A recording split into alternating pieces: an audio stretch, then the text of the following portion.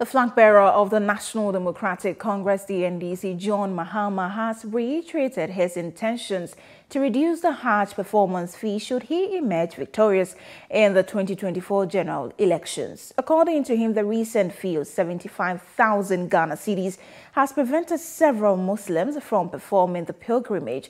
ChannelOne News' Fauzu Masawudu was on a tour with the NDC flag bearer and has compiled this report.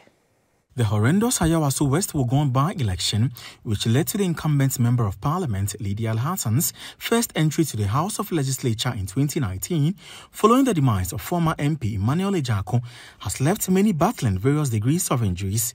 Despite a probe into the incident, concerns loom large over the government's failure to implement recommendations by the Commission of Inquiry. Flag bearer of the National Democratic Congress, John Mahama, during his visits to one of the victims, pledged to, among other things, ensure the provision of justice for persons affected by the violence. We know that after Ayawaso West Wuogon, a commission of inquiry was set up, and the commission made some investigations and recommendations. It identified those who were responsible for what happened at Ayawaso West Wuogon and asked that they be sanctioned. Unfortunately, this government has refused to take any action against those who were responsible for the harm that has been caused to our brother. And I have assured him that when we come, justice will be done. And whoever were involved in that unfortunate incident will be brought to book and made to face justice for what they have done to him.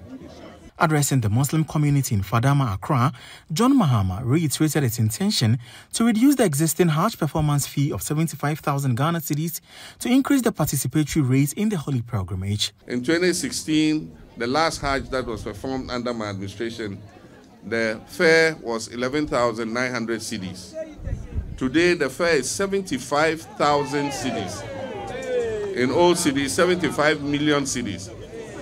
And so there are many people who have the intention to go to Mecca, but unfortunately, because of the very high Hajj fare, they are unable to do so. And so I've made a promise that when the NDC government comes into power, we're going to do everything to reduce the fare drastically so that as many people as want to go and perform the Hajj will be able to do so.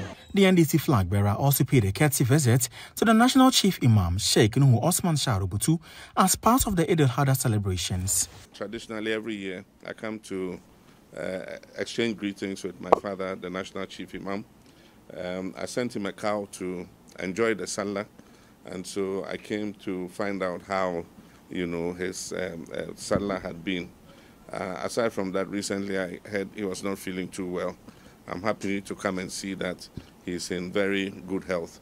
And I want to thank him for the prayers that he has been saying for me and to ask him to continue to pray for me and my party, the NDC.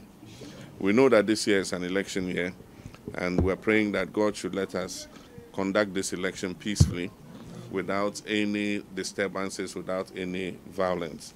And may Ghana continue to prosper and be peaceful before, during, and after the election.